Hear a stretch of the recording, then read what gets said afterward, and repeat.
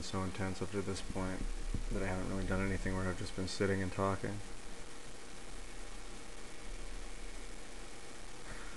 I don't know why I find it less interesting when someone... I don't know if I find it less interesting. You know what I think? I find it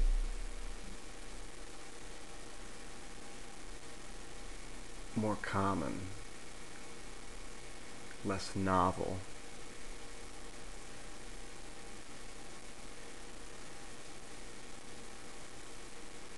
It's really not about what you say, it's how you present it. You know, when you're up and moving,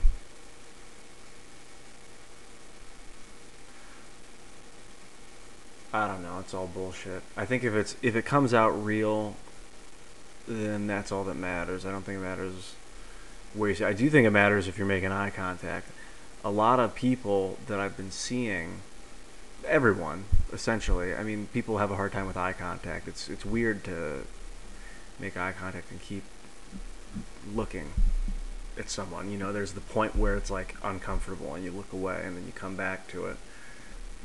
I've been noticing when I do it these days, like someone will say something about like their girlfriend, something personal, and my response, I'll respond like this and then I'll look back. Like I blatantly avoid eye contact for a statement that a statement like something personal. I just it's easier to look away and then come back. And I realize when I do it, and I think that's jacked up, man. Why do we do that? Why do we avoid eye contact? Why are we afraid to look at the camera and talk to it? You know, this is our audience right here.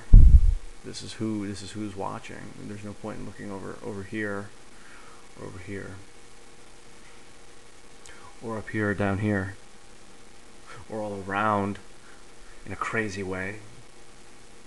That doesn't accomplish anything.